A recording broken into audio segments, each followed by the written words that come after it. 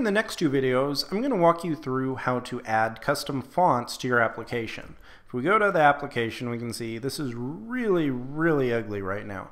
And you could rely on Bootstrap or some of those different type of frameworks to handle your fonts for you, but I think it's a really good practice for you to learn how to do it yourself as well. So the first thing I'm going to do is show you how to use some of the built-in CSS fonts, and in the next video we're going to walk through how to use custom fonts so you can use anything in your application. So to use a regular font, we're going to go with Arial Black and then Lucida Sans Unicode for the application right now. So let's open up Styles, and I'm going to say for all of our H1 headings I want a specific font family. So I'm going to say font family and in quotes Arial Black. That's our first choice.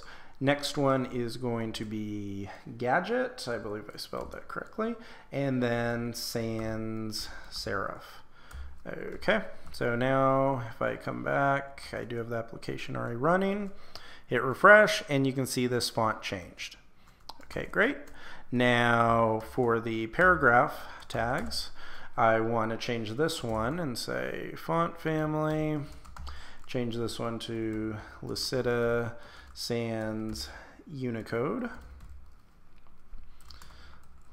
Lucida Grande, not to be confused with Ariana Grande, and then Sans Serif.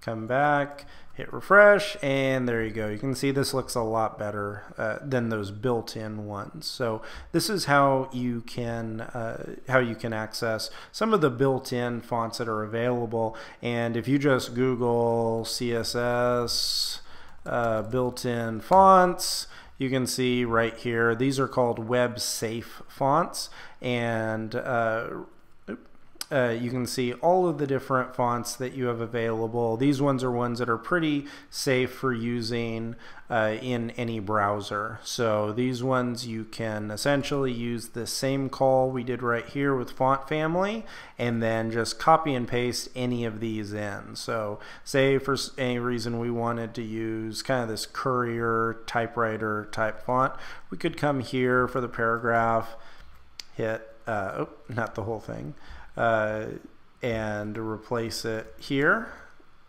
Come back to our application, hit refresh, and you can see these fonts all changed. I typically don't like that font for this type of application. Change it back and we're good to go. So this is how you can use some of the web safe fonts. In the next video I'm going to show you how to build any font into your application.